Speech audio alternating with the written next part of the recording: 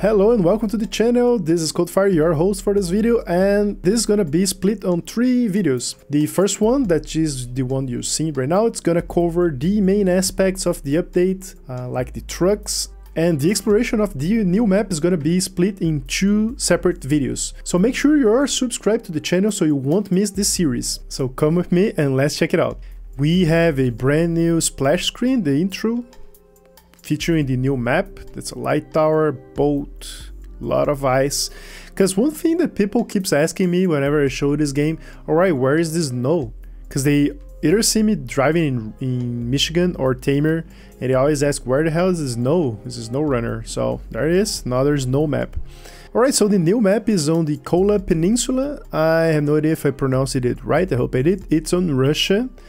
And it's on a tundra, so surrounded by freezing cold seas. The Kola Peninsula is one of the northernmost part of the European Russian, although most of it seems to be an endless wall of taiga forests. Alright, that's not gonna be good for us. With an occasional river or a sheer cliff, its unwelcoming facade hides many secrets that attracts all kinds of history enthusiasts every year. Even now, yet another expedition to the places of past military glory is in need of capable drivers. Wow, that's really cool. So we're on this map, we're not like only drilling and harvesting resources, we're kind of exploring some lost history, I guess. I think that's quite interesting. So let's take a look. So far we only have Lake Cove, which is the first map. Of course, it will have a garage, and it's beautiful. All right, that's a really beautiful intro. From my understanding of the patch notes, we cannot buy any new trucks. We have to unlock them, I think. Yes, so we will have to do some exploration. First, let me see if I can find this new truck first. It's this one, and it does 16. Okay, so those are the new trucks. I have no idea why you're gonna find a Ford truck in Russia, but I take it. It is a beautiful truck. Let me recover this so I can check its stats. Okay, so it will have 3 types of engines, 4x4 liters, 5.0 liters. Not sure if it's bugged. It's probably not working properly because it has a really bad power to weight ratio, even with the biggest engine. I don't think this is working as intended. Keep in mind, this is just a work in progress. It has a custom gearbox that already have high gear and low plus and low minus, so that's good. You can fit a crazy race suspension on this. Oh, it's a scout vehicle. Alright, I just now noticed. Okay, this is a big ass scout vehicle. Wow. You can fit with the crazy race suspension up to 45 inches wheels. See if the normal race suspension... Okay, actually you don't need... Yeah, you don't need the super crazy race suspension, so maybe just use the normal suspension. Okay, off-road, it doesn't have mud tires, which is really bummer. However, it has chained wheels. Okay, let's go with the off-road. Yeah, it is higher. I wish it could fit bigger wheels.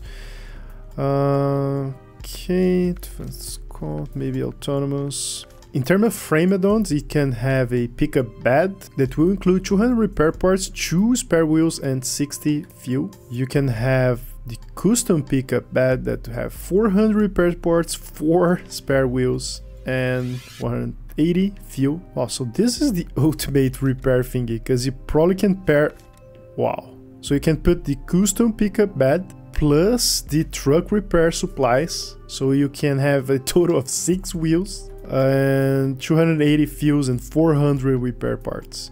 Wow, you can even put the utility mount on it. This is crazy. This truck is so insane. It's 500 repair parts, 8 spare wheels, and 330 fuel.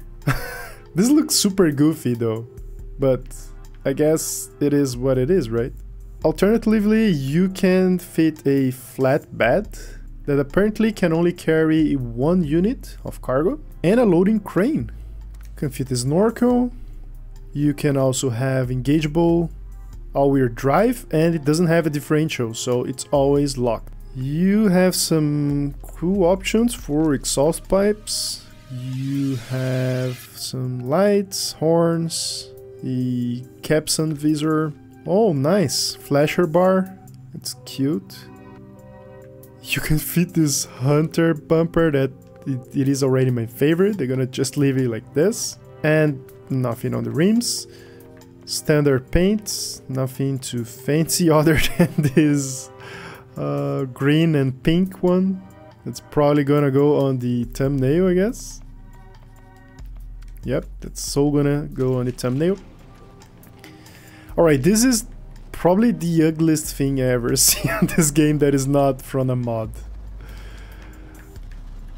This is so goofy. It's almost looked like a Ghostbuster truck. Yeah, they really need to spice the engine up a little bit, because it sucks so much. It is quite slow. I really hope this is a bug. Alright, let's see how much cargo can we carry with the flatbed and with the crane. It is a very versatile platform. I like this. I just wish they boost the power like a lot. Let me try to manually load just to see how the crane works on this thing. It's a standard truck crane apparently.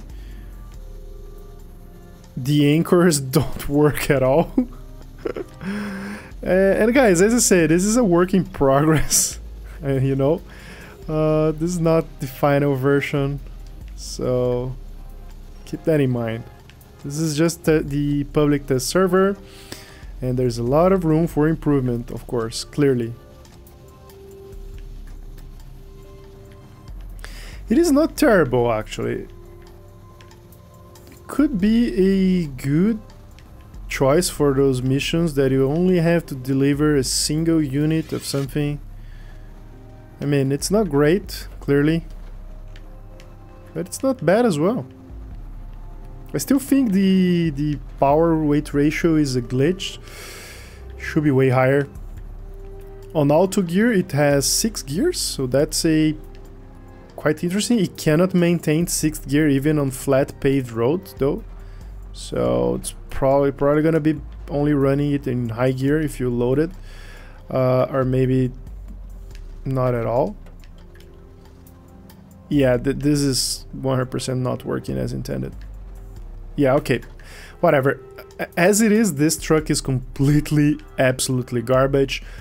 But I have faith that this is just work in progress and they gonna make this good, like really good. Now to the TUZ 16 Actaon.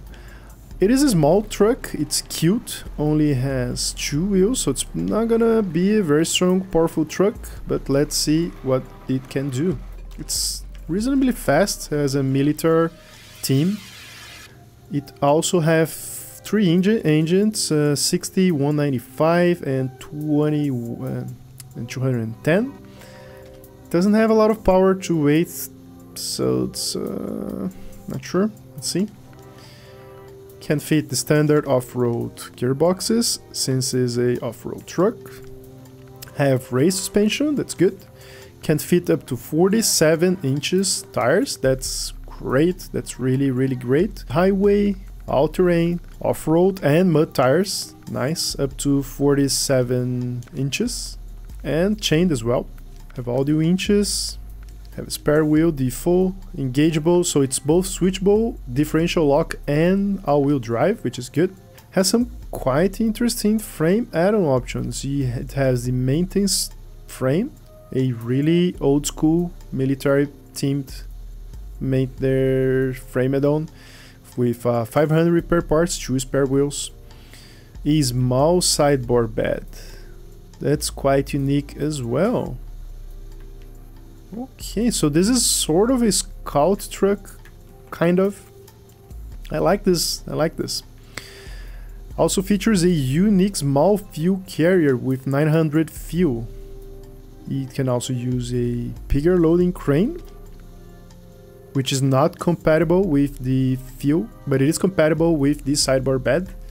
And can have a roof rack, which I think is the only truck that can carry a roof rack, if I'm not mistaken. So this is also a very versatile little truck. It has a snorkel, that's good. Some horns, lights, nothing fancy. It do not have the fog lights other than on the hack. Okay, fenders. I also think this is the first time I see fenders. It fits really tight on the wheels and that's not really nice. I'm not gonna use it. For bumpers, this bumper is so sexy. The Hunter bumpers are so good, so I'm so gonna use this. I love the look of the cage. And no rims. For paints, they are clearly glitched, I guess, because they're only painting the truck from the inside. I think this is the first time I saw this glitch on the game. Or maybe this is working as intended. I highly doubt it. Just for the lols, I'm gonna put a pink interior. This is cute. I like how they painted the inside. I hope this was a thing actually. Also, I would love to paint my cranes and my add-ons, my flatbeds and all. But I don't know, this is a cute little truck. Let's see if it can handle itself on mud and all. So just gonna load it up with some small cargo.